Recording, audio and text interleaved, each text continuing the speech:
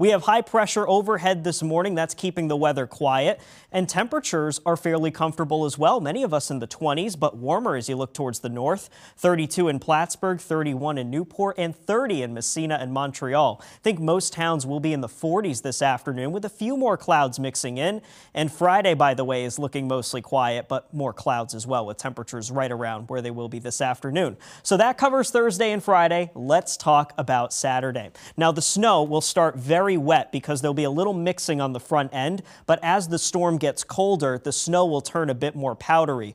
Still tough to move, especially once you get that solid base layer, so expect some difficult shoveling as the storm leaves. Heaviest snow 7 a.m. to 7 p.m. on Saturday, and on the back edge, looks to be pretty gusty. Winds 40 to 50 miles per hour will make for a lot of blowing snow and perhaps some isolated power outages. So here's Futurecast throughout the day on Friday. No big issues, maybe a few flurries in the mountains. The steadier snow doesn't start to get here until the early part of the overnight, and that's mostly in northern New York. You can see the first bit of snow spreading in there, and then it slowly comes to the east. This is 3 o'clock. You can see it might start as rain in the Champlain Valley, but by the time 8 o'clock rolls around, everybody is seeing snow, and the snow rapidly spreads to the east as we go into the middle part of the day. These darker blues you see indicate very heavy snowfall rates, perhaps over 1 to 2 inches per hour, and then all of this starts to leave Saturday evening. So when you add it all up, it looks like a widespread 6 to 12 inches for most towns, with the best chance for a foot in the northern Greens, parts of the Northeast Kingdom,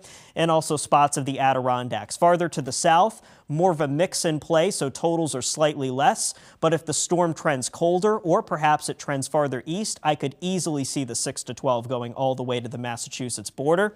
And here are the winds on the back edge of the storm out of the northwest. Could find some isolated power outages in southern Vermont, so we'll keep an eye on that for you.